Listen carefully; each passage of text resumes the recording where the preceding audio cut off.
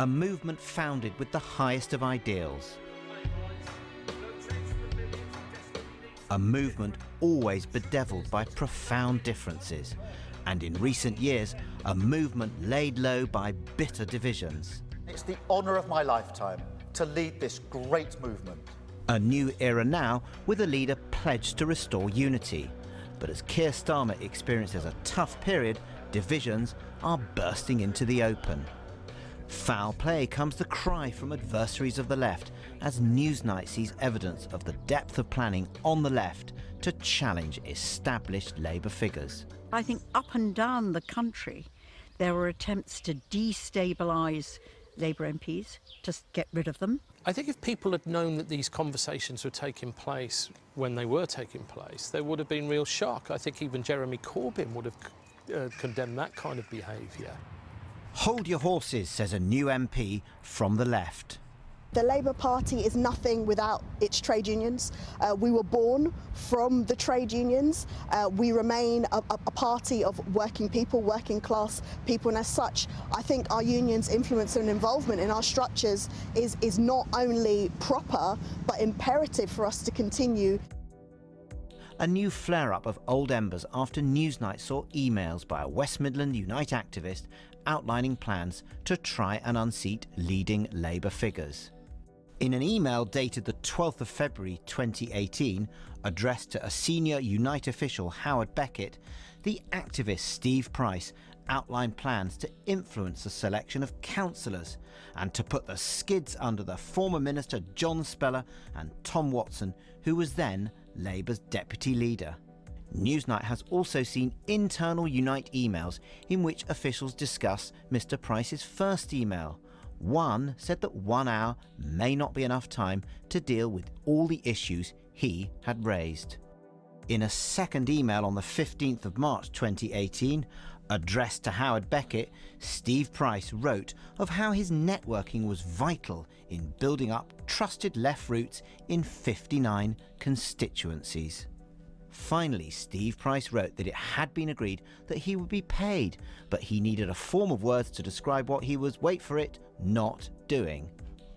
In a statement to Newsnight, Unite mounted a strong defence of a union's right to pursue its political agenda, said that Steve Price's plan was not accepted by the union, and insisted that no payments were made. A Unite spokesperson said, "It is a long-established practice across the entire trade union movement to fund candidates who stand on a platform that will advance the lives of our members. This is not unique to Unite.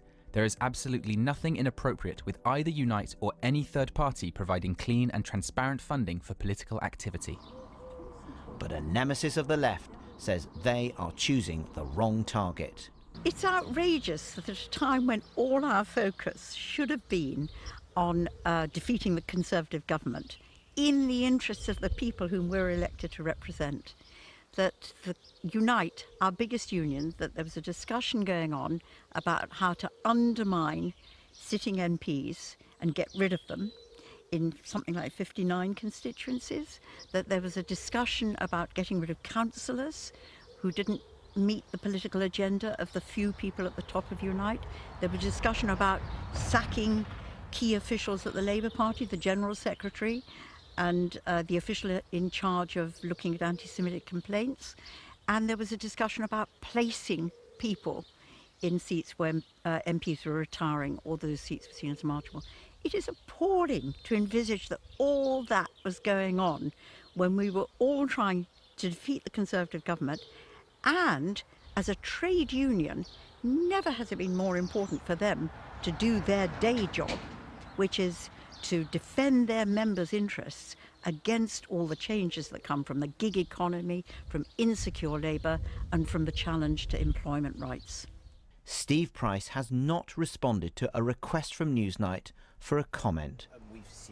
A brief foray back into the political world for Labour's former deputy leader to issue a warning. The problem, I think, for the Labour Party is, whilst Unite carries on with its own internal politics and plays these hard left games and appeals to its narrow audience, that plays very badly with mainstream voters on the doorstep. And we're getting to the point where the behaviour of some of the Unite candidates is actually going to impact on the electoral outcome when the general election happens. Keir Starmer can't afford to let that happen. I've absolutely no doubt that Keir Starmer can face these people down. In fact, he's already shown that he can do that. But why make his job harder than it already is? That's the point I'm trying to make. A Labour MP who supports Unite defends its approach.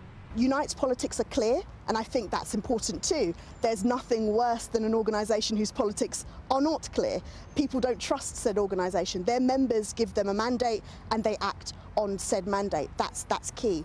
But I think it's completely unfair that this idea that Unite are not focused on attacking the government for their disgraceful policies is completely wrong. If we look at what Unite and our other trade unions have been doing throughout the entire pandemic to make sure that workers have had the support that they've had, that is very clear. The language can be milder these days, but it doesn't take long to find wholly opposing world viewpoints within the Labour Party. This is still a deeply divided and traumatised movement after its worst electoral defeat since the era of the Depression in the 1930s. Keir Starmer believes he can chart a way back to number 10 with a united movement. History would teach him that unity is vital for success.